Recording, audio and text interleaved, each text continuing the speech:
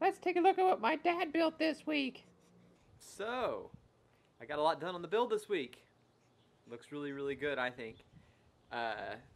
Just a little bit more on the inside to do, and I will be done with the woodwork portion of this build. So, I'm really looking forward to that, but let's take a look at what I got done. Boom!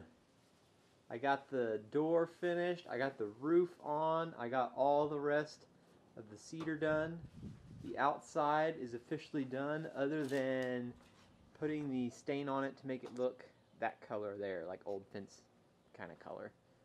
So let's take a look at what it looks like here. Go around it.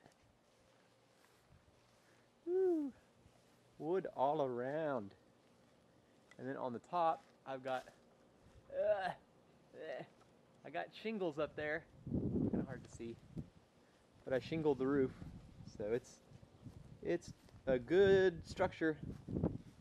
So got the moon on there, got hinges, got a door close here.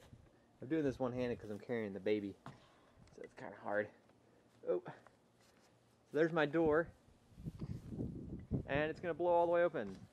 So that's where the third monitor will go. It'll go on those right there. So they're at the same height as the ones on the inside there, you can see. I got flooring. I don't remember if I told you if I got flooring, but this flooring is, you know, it's made for garage floors, but looks like diamond plates, so it'll look really cool in here. So, pretty cool. That's what I got done. So hopefully next week I can convince Zach that he wants to come out and help, so he can maybe either paint the inside while I'm painting the outside, or vice versa. And that way we can get that done really quickly so that I can build the seat inside and then start working on the electronics. So that's this week's build. So tune in next week and see what I get done.